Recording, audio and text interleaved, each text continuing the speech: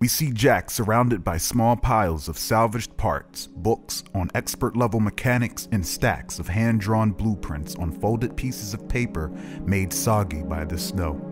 Jack hammers away at the handcrafted spears made with salvaged metal, her hammering conflicting with Tobias Touchstone's morning tune that he had promised everyone in the AM just before heading to the school.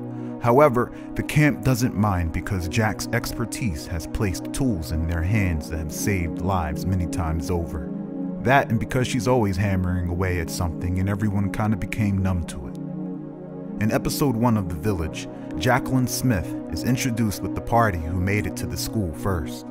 She is seen giving Joe a metal scrap spear once she learned that he was going in alone. Now, in my opinion, I feel this gesture stems from growing up as the only female with all older brothers. She seems to have this strong and resourceful do-it-yourself attitude, and as opposed to asking Joe not to go in alone or offering to go with, she respects his courage and independence, and so she offers something even better: great tools. Just imagine living with strong individuals. You tend to learn that their word is their word, and if they needed help, they would ask. Despite being 12, we also notice that Jack has a bit of a bad mouth. This is something that the player highlighted as a trait of Jack's, and I think it's a great touch because it takes that soft innocence away and replaces it with the bravado often seen in adults twice her age. I would assume that most in the settlement probably view her as an adult. The player of Jack also said that she tends to latch on to the older tough guys in the settlement in order to be quote unquote one of the guys.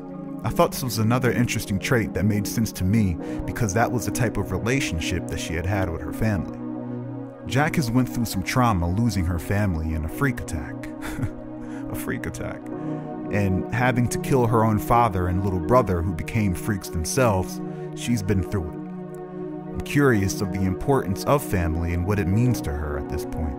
A 12-year-old experiencing a loss like that, I'm wondering if that is a void that she's looking to replace, or will she distance herself from love and family as not to lose it again? We know so far that she's caring and brave, because despite her small frame, she picked up Danny's shotgun and laid waste to the freak attacking Randy, a scene that displayed her courage and willingness to support her allies. One thing's for certain.